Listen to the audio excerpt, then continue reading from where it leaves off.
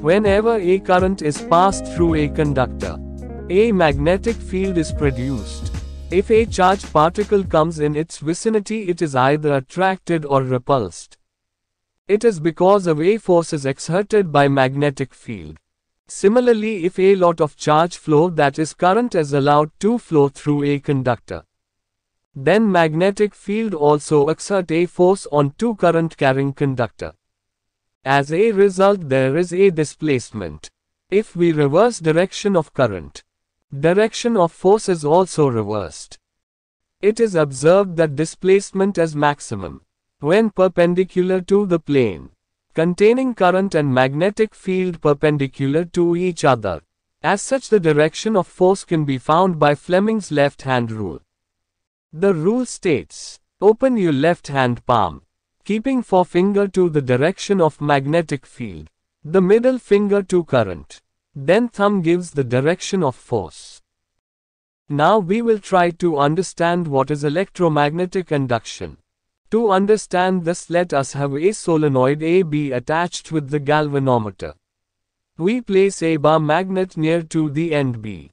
We see no deflection when bar magnet is unmoved. But when magnet is moved towards B, we observe a deflection in the galvanometer. When taken back again, the deflection is in the reverse direction. Such a phenomenon is called induction. The same type of activity is observed when we keep magnet fixed and move solenoid towards. Simply speaking, when north pole of magnet is moved towards the coil, it polarizes the frontal cross section as south pole. The other end is north. Hence deflection is clockwise. In other words, we can say a potential difference is created at the two ends of solenoid, resulting in induced current is produced moving clockwise.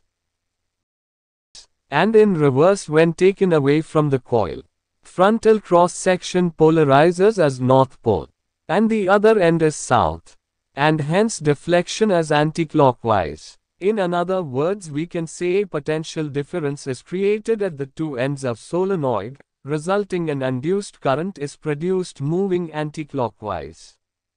Now the question is how to find direction of induced current so produced.